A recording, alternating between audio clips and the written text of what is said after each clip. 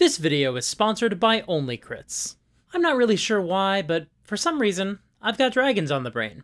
And thankfully I play a game called Dungeons & Dragons, so there must be a ton of great dragon content out there for me to use in my games, right? Well, yeah, in fact there are two 5e compatible dragon-focused books that have just come out in the last couple of years. The first is Fizban's Treasury of Dragons, an official publication from Wizards of the Coast. And the second is the Game Master's Book of Legendary Dragons from Jetpack 7. Which one should you get for your game? Well, we're going to see what's in each book and help answer that question for you. So that way, if you want to run your own version of a Chroma Conclave style storyline where the heroes fight a bunch of dragons, you can have the tools to run a dragon-themed campaign, or just give you more interesting dragons to use in your adventures. Neither of these companies sponsored this video. I'm just taking a look at two books that I already owned and seeing what we can learn from them. A quick caveat. I'm not really a stats guy. I can't tell you if anything in either of these books is overpowered or underpowered for its CR. I can't tell you if this content is balanced because I haven't used these materials in my games yet. So I'm just going to talk about the things that I think are cool and the things that don't do much for me. Speaking of things that don't do much for me, let's start with some of the lore in the very beginning of Fizban's. This sounds harsh, but I'm going to say a lot of great things about this book. We're just not there yet.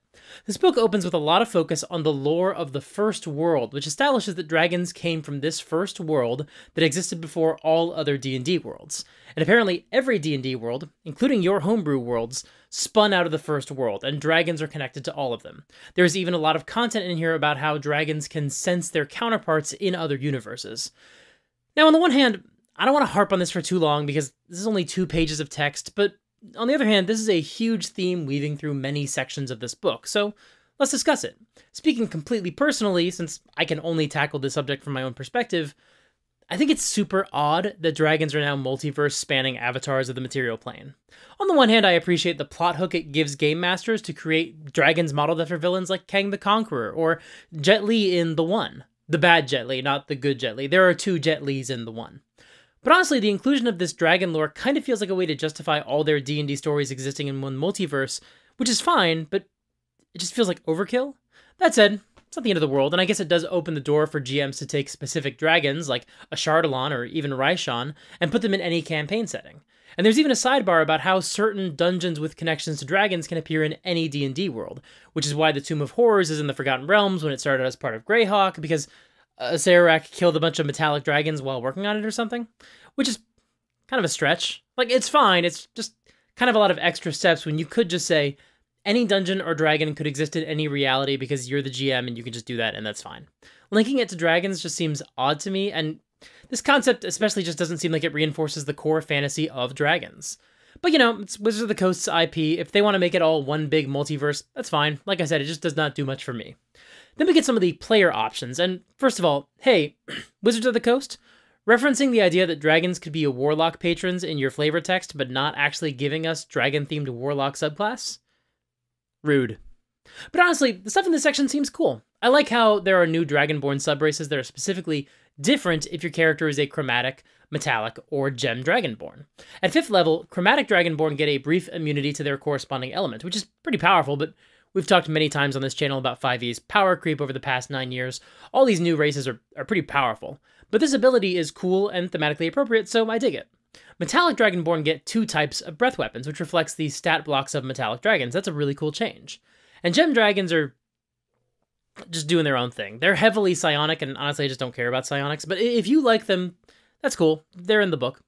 The Monk subclass, the Way of the Ascendant Dragon, seems pretty cool. The Drake Warden Ranger is also fun. It lets you have a dragon companion that you can ride. It can't fly until a little bit higher level, which is a bummer, but I get it. It's good for game balance. And the feats in this book, or whatever, feats in 5e are completely broken, so who cares? The new spells are all pretty cool, but this book does 2 really smart things with them. First, most of these spells seem to be named after dragons. That's good. If you're making a book like this, you gotta use that IP. But second, the art shows dragons casting these spells, which is a really nice reminder of the philosophy that if a PC can use something cool in a new 5e product, then so can the enemies. And I really like the idea of a dragon casting spells the players haven't seen before, and then the players can go on to learn these spells themselves. I've always really liked that concept. Running through the new magic items, they're cool. I'm glad we get stats for the Dragon Lance here. I love that we get another magic bow. There are far too few of them in 5e.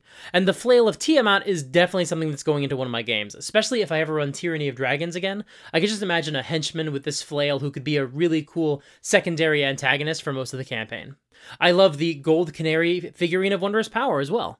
I also love how many of these magic items are made from dragon parts, which means, conceivably, the players could make a lot of these magic items themselves.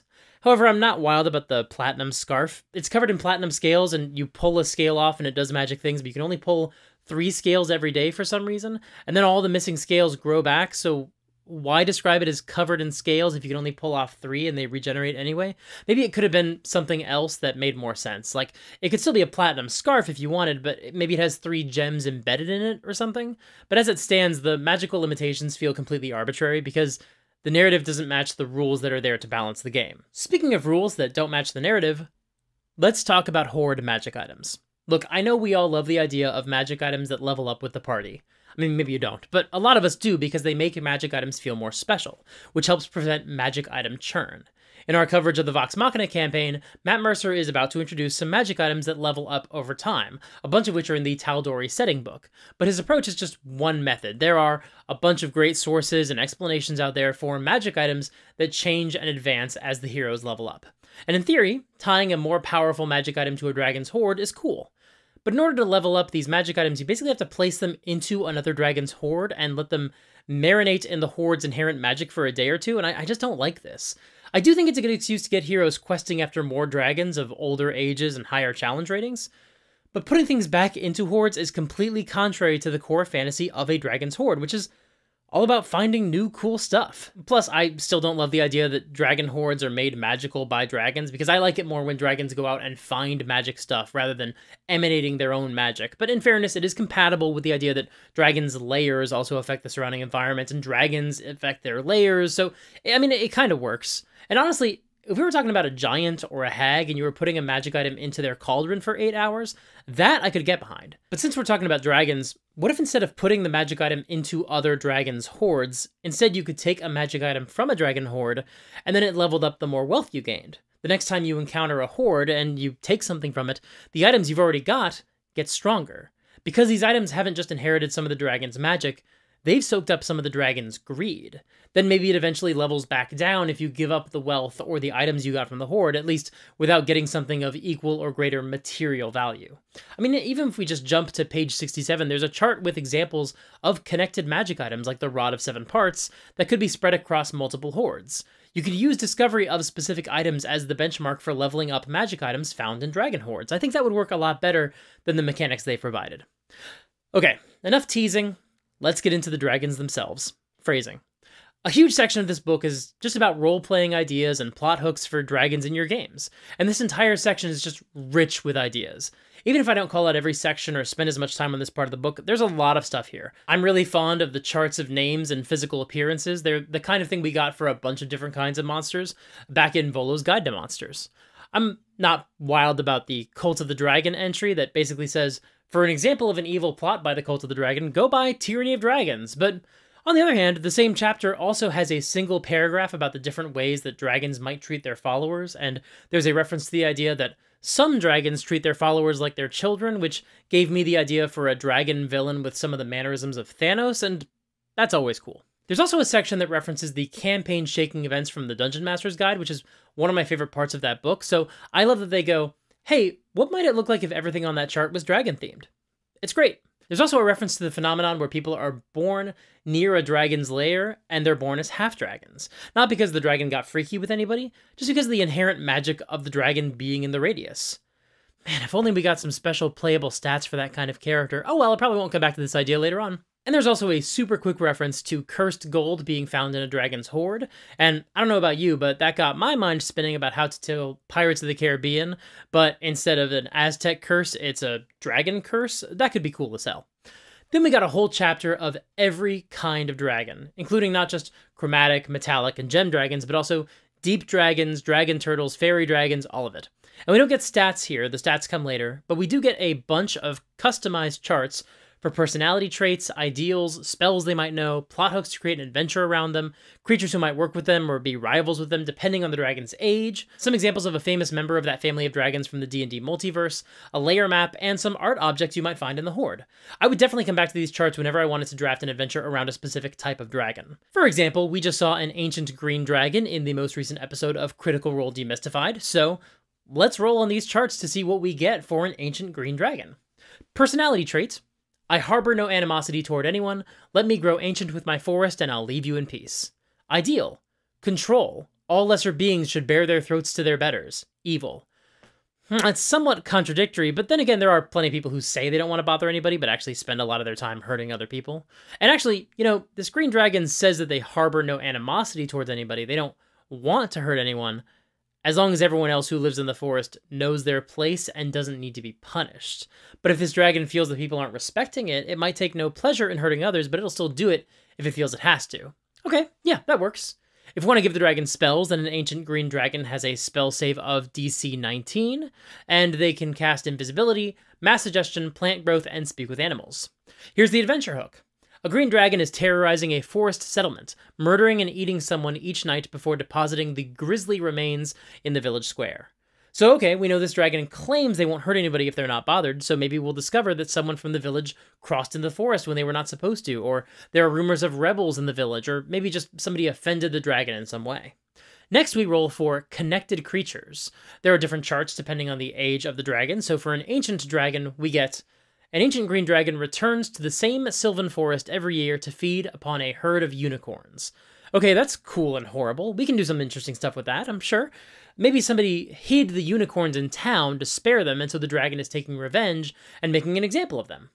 We get a map of a green dragon lair we can just drop right into our game, and we can roll for an art object that we'll find in the dragon's hoard.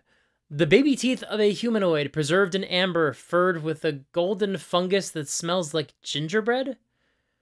Wow, I mean, okay, people make a lot of jokes about how weird and bad modern art is, but seriously, what the hell?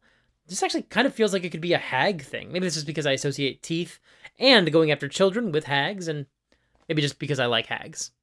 And you know what? Just for fun, let's jump back a couple chapters and get some other details from some of the previous charts. For the dragon's appearance, we rolled that the dragon has sharpened or serrated scales. That's awesome. They're kind of like shark skin, but still scaly. That's cool. Mannerisms: the dragon sharpens its claws or horns on nearby stone surfaces. That works perfectly. We can actually show the dragon sharpening their scales. Plus, maybe they sharpen their claws, and you can just describe that nails on a chalkboard sound. That will definitely get a reaction out of your players. How about a bond for the dragon? I treasure one particular item in my hoard, a gift from a person I loved, who is long since dead. So is that the teeth thing? That's cool and also still very gross. Did this dragon love a hag? That could be cool. Okay, and the dragon has a flaw. I find adventurers fearsome, and I'm convinced that I'll meet my doom at their hands one day. That's cool. It's a paranoid dragon, or maybe just a fatalistic dragon. Maybe because adventurers killed their hag lover, and they assume it's only a matter of time until they go as well. Okay, and now let's roll randomly for the name. There are 4 charts, so we'll just roll 4 times and build a name from that. Othim, Andusk, Akan, Karen. Okay, that's overkill, but we can work with that, move some things around, drop some of the words, combine others, and I land on Othkanadusk. I dig it. That works. Oh, and there's a chart to determine the dragon's goal. Destroy one or more gods as an act of vengeance or to ascend to godhood. Okay, so maybe that's why they're eating unicorns, since unicorns are celestials. Maybe they heard that there's a god who became a unicorn, so they're hunting that unicorn? There's some potential there for sure. Oh, and there's a chart for what happens when the dragon dies, so we roll and we get: the dragon's body transforms into stone, metal, lava, ice, or mist. Or the body dissipates, leaving behind only a transformed heart or some other organ. Okay, so with just a few rolls, we've got a pretty cool dragon and a plot so our heroes can get involved. Finally, Fizban gives us a bestiary, and again, I'm not evaluating the mechanics today, but here are just my reactions to what's in the book. First, there are no stats for ordinary, chromatic, or metallic dragons, which means this is meant to sit alongside the monster manual. It doesn't replace the dragons in that book.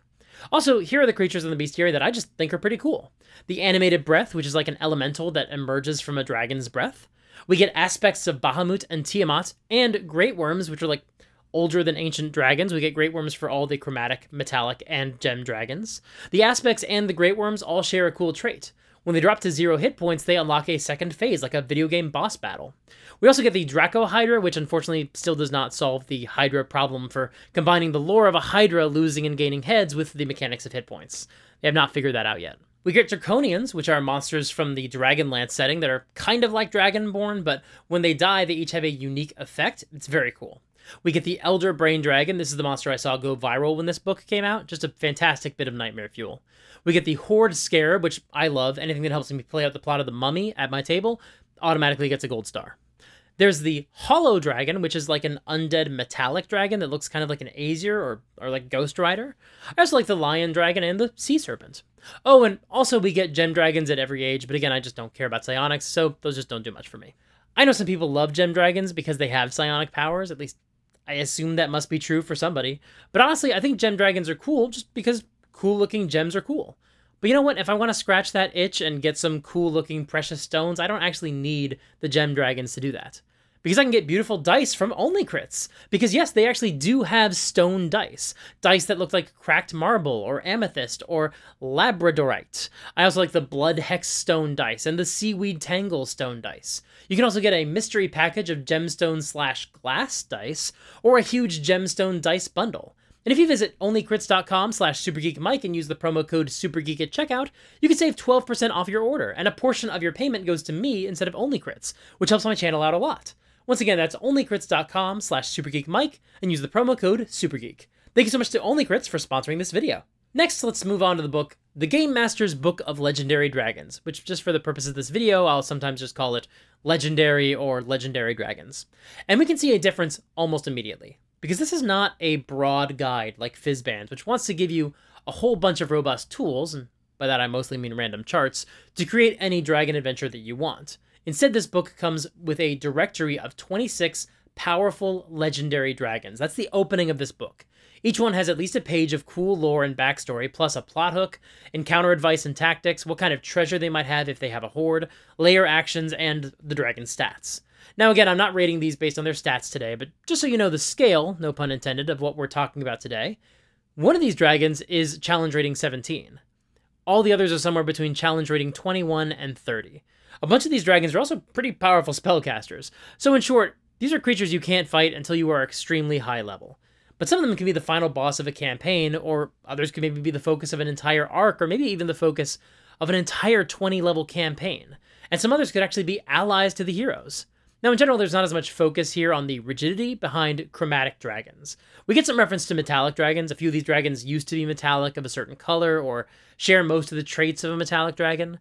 But the others are not just a great big red dragon, or a green dragon but with one thing changed. The scale color of the evil dragons does not have as much bearing on their personality, and doesn't always match their breath. The emphasis is instead on turning these into awesome, folkloric figures, not categorized and classified types of creatures based on their scale colors. These are not just intended to be a big deal when you fight them. They're major forces in the world and are not to be taken lightly. If you run these in your games, you may want to prepare your players and tell them not to expect the typical chromatic powers and personalities.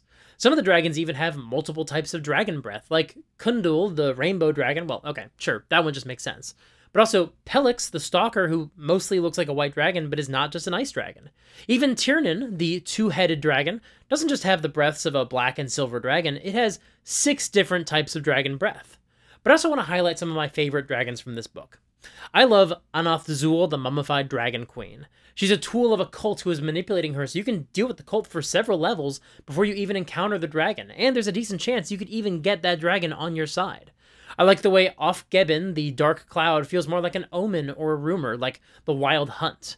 Fury, the dragon queen of hell, is the spiteful ex-wife of the devil. She's just got huge boss-ass bitch energy. We get an entry for Jormungand, the world serpent, who is really given the gravity he deserves, and also spends a lot more time as a black cat than you might expect. Carnagon, the morning star, is a psychopomp, a guide for the souls of the dead. Kundul, the rainbow dragon, is the perfect mentor for a monk, like maybe the dragon monk from Fizban's, maybe, kinda. Naki, the stone dragon, literally astrally projects himself everywhere, which makes him perfect for a long-running campaign, because your heroes could interact with him a bunch of times before they ever actually fight him. Vanadon Nekroth, the scaled Book of the Dead, is such a fantastic character to go and seek an audience with, or try to steal from. I love him. And I already mentioned Tiernan, the two-headed dragon, but, you know, You can basically take any Two-Face plot from any Batman comic or TV show and replace Two-Face with this dragon and it would work perfectly, so that's automatically a fantastic character. Now after we get this awesome compendium of dragons, we also get some other cool stuff. They've got a Dragon Rider class. It has some superficial similarities with the Drake Warden Ranger, including the gradual leveling up of the dragon itself, but the Dragon Rider is a completely martial character. Again, I can't compare these without having played them or having had someone in my games play these characters, but I think there's a very clear reason why these publishers both provided a dragon riding options for players. I think people might want to ride dragons, and these both seem like a cool way to make that dream a reality. We also get a new playable race, the Draken. And again, this is someone who was just born near a dragon's lair and inherited some qualities. But why not make them a dragonborn? Well, because the appeal of the Draken is not the mechanics. It's the vibe of someone who is at the whims of fate and has no control over the circumstances of their birth. Because when you make your character a Draken character, you literally roll for a bunch of mutations. Some of them are purely cosmetic, and others are boons or banes that give you mechanical benefits or disadvantages.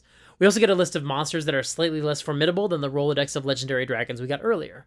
This section includes a War Drake, a Drake of Displacement, which is very funny to me, some dog dragons known as Pudgeons, and a few others. We also get some variant kobolds who are members of the Hand of the Dragon, which are basically elite squads of kobolds born and bred for specific tasks. Then we get 2 cults that were referenced in some of the earlier Dragon lore entries, and I really appreciate that both of these cult entries include references to the current leaders of these cults, and the recent political upheavals in the hierarchy of these cults, which happen to specifically be events that will drive these cults to be more active and make them more likely to wind up in the path of the players. It's a really nice touch. And then we get some of my favorite stuff in the back half of the book. Dragon hunting. Why do I love this so much? Well, because they basically lay out the idea that dragon hunting is illegal. Wait, why would it be illegal? Because dragons bring down their wrath on any town that might even be thinking of harboring dragon hunters, so the entire practice has been outlawed. But we also get a few factions from the old dragon hunting days, which are in various levels of still being active. Either they're existing only in rumor, or they're still limping along, or, in one brilliant stroke, one faction actually spun out of another. I feel like we hardly ever see that in D&D, but it happens all the time in the real world. And then we get rules for harvesting dragon parts, which again is illegal, but people still do it. And then we get a list of spells that can be enhanced by using dragon parts. And again, this book does something really cool. It gives this material an inciting incident. These instructions on how to use dragon parts to enhance spells, they've only recently been rediscovered, which means an entire world with barely any dragon hunters is now starting to get really interesting in hunting dragons again, but they have to be smart about it, which makes this a fantastic way for your heroes to get in on the ground floor of an underground yet thriving new business venture. One that also puts them into direct conflict with a series of dragons. This idea of an underground dragon hunting society, the fact that people don't want them hunting dragons because it risks the wrath of the dragons, the mechanical benefits for using dragon pieces to enhance spells, this is all stuff you could drop directly into any campaign to great effect. But it especially works well for a monster hunting, dragon hunting game. Like, this would make a kick-ass detail to add to a West Marches game, I'm just saying. And then the book gives us stats for airships and rules for airship combat. Why is that? Are they telling us that we should be running a high magic game where skyships are a thing, like Tal'Dorei or Ravnica? No. Actually, they tell us that airships are extremely rare, but they used to be a lot more common, back in the days of dragon hunting. And now that your heroes might be trying to hunt dragons, they could get paired up with a dragon hunter who is also the captain of an airship. And like, what a fantastic way to tie the airship directly into the dragon hunting. I also love how this world building is basically reinforcing a points of light style approach to your setting. Airships are rare, so there aren't a bunch of airships flying from city to city. Dragon hunting is outlawed, so there aren't a whole bunch of dragon hunting knights that you can recruit to help take you into battle with you. The dragon harvesting trade is in a state of flux, so don't expect to buy these kinds of components in any town square or magic shop. If you want them, you gotta go get your hands dirty and be an adventurer. You have to go kill a dragon. And then the book ends with some one-shots, which do a nice job of showing how these legendary dragons could play a role at many different levels. Now, I'm not going to do full reviews of these. It's really hard to review an adventure that I haven't run. That being said, I like what I'm seeing so far, and I especially like the messages these one-shots send to the Game Master. The first one-shot is for between levels 3 to 6, and it takes one of the dragons, makes them a potential ally of the heroes, and puts them into conflict with a lich. Obviously, at low levels, you are not meant to fight either the legendary dragon or the lich, but that's the point.